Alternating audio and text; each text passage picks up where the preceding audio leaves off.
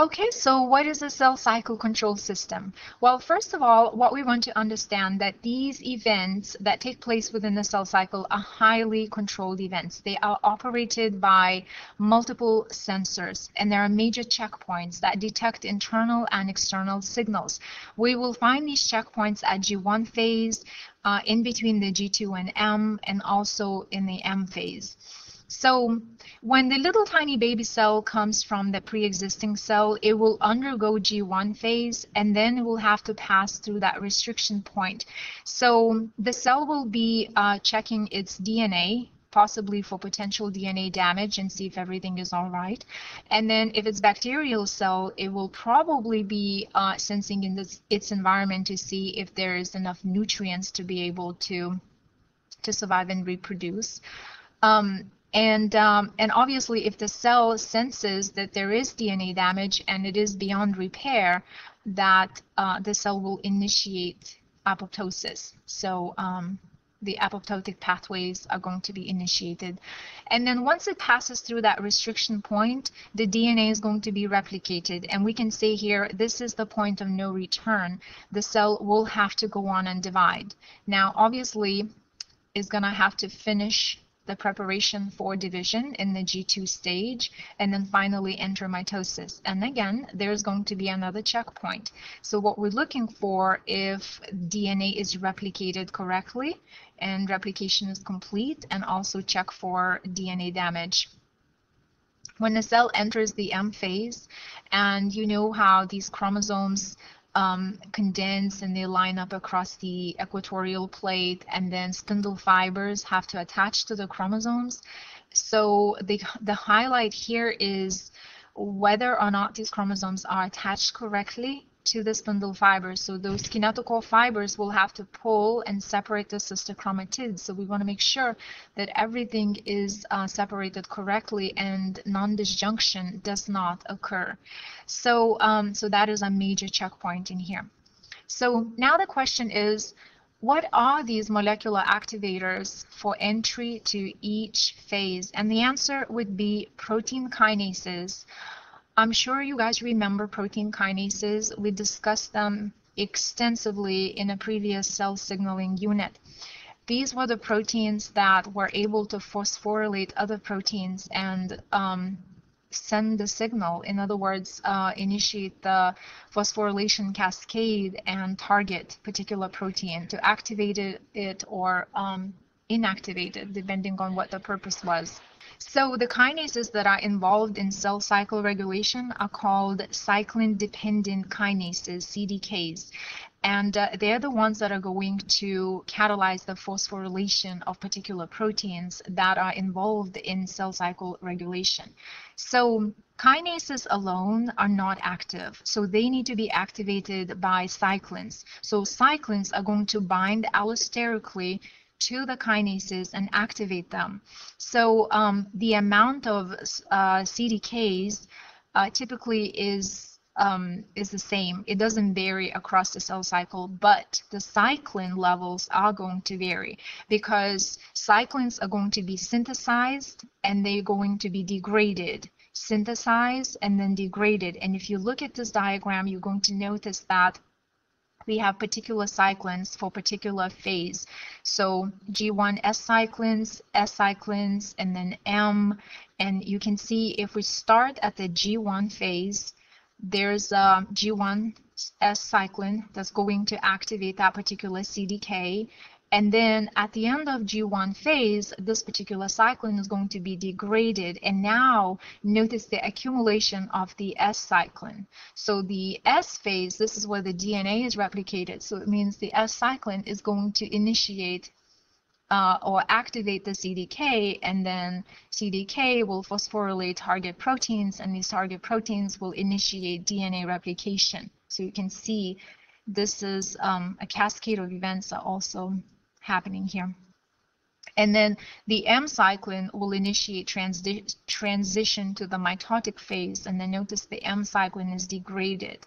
So once again, the levels of cyclin are going to vary across the cell cycle, and then once the particular phase is complete, the cyclin is going to be degraded. And just to point out a couple more things on this slide, we have MPF, which is mitosis promoting factor, and that triggers the passage into the actual M phase. And then we have anaphase promoting anaphase promoting complex, or sometimes you can call it factor. This is where we initiate the separation of chromatids, which later become chromosomes. So now we're going to look at a very specific example, how cells transition from G1 to S phase. So what needs to happen first is the growth factor that is sent by another cell. So you have to receive that signal, or the cell needs to receive that signal. And notice this growth factor initiates what we call RAS pathways. So these would be cell signaling pathways, and they lead to the activation of the particular cyclin, which binds to CDK and activates it. So CDK will now utilize ATP, and how does it do it? Is by hydrolyzing it. So ATP will be hydrolyzed, and that phosphate group, that third phosphate that we get from the ATP molecule, will be attached to retinoblastoma.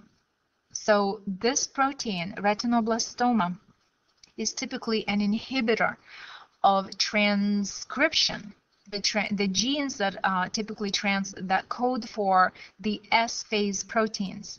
So a retinoblastoma is going to block this transcription factor E2F, and then when the CDK cyclin phosphorylates retinoblastoma, it undergoes conformational change, and notice it dissociates from that transcription factor. So now E2F is free to turn on the gene to be able to transcribe the proteins that are necessary to begin the S phase, to begin that protein, not the protein synthesis, but I'm sorry, the DNA synthesis in the S cycle. So to summarize this, the flow or that transition, we need growth factor, which will initiate cyclin synthesis, which will activate the CDK and then lead to cell cycle events. And in this particular case, we're looking at phosphorylation of retinoblastoma protein. So think about if this protein was defective. Let's say you had a gene that had a mutation and that coded for this protein to be defective, and I'm going to say defective in a way that it cannot bind to this particular transcription factor.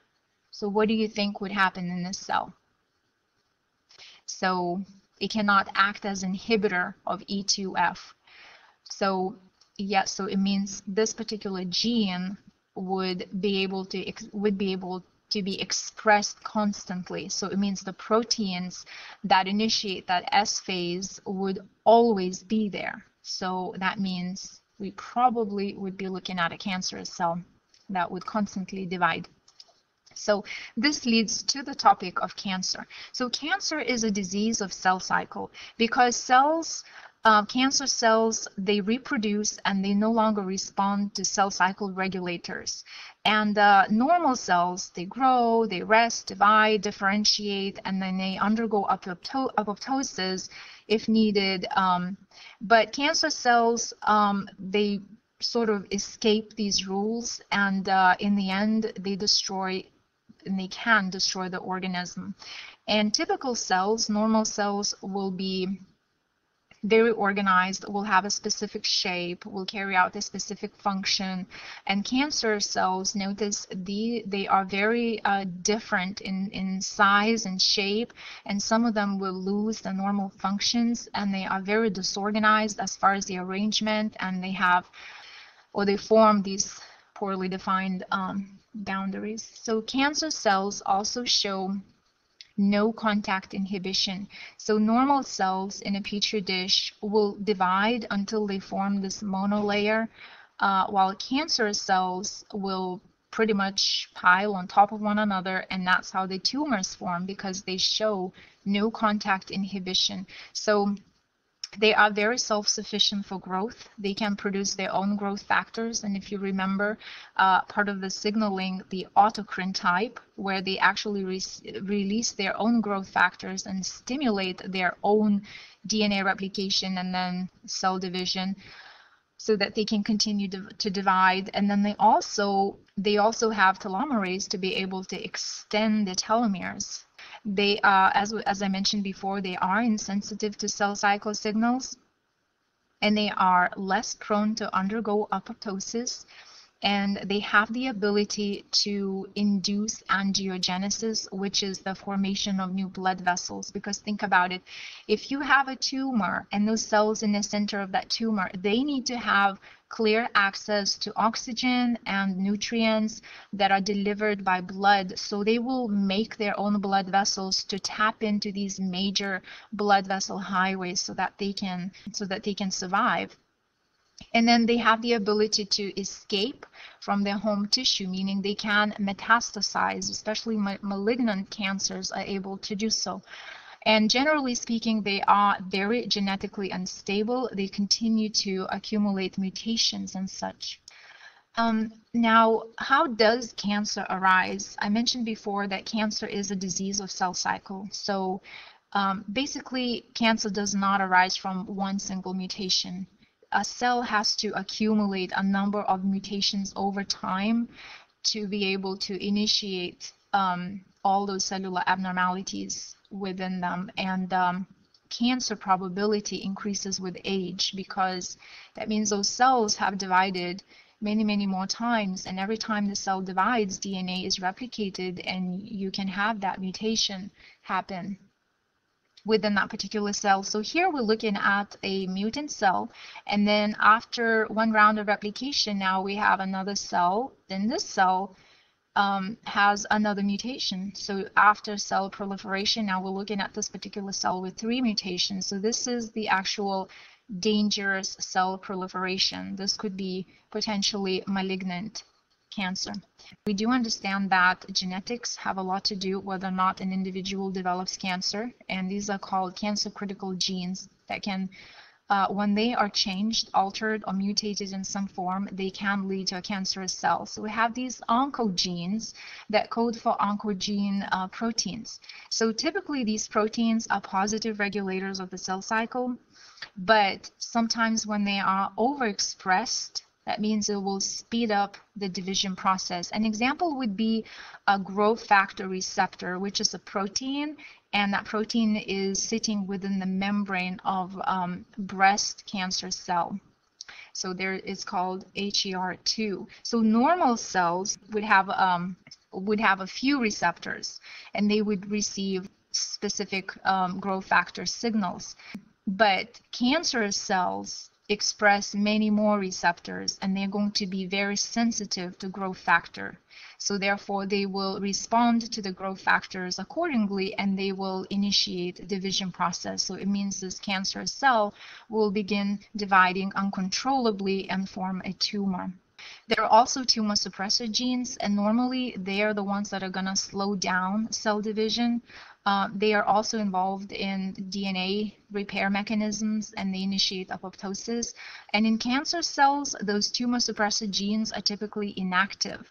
And as American Cancer Society states that most tumor suppressor gene mutations are acquired and not inherited. So give you one example.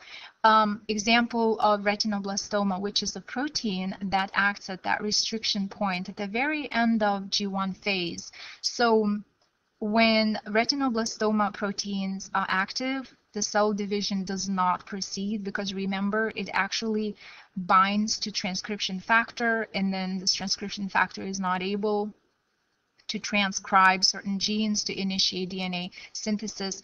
But if a person is infected with HPV virus, which causes to make a protein, and that protein is going to inactivate the retinoblastoma, and therefore now the cell cycle is going to proceed uncontrollably. So the cells are going to divide.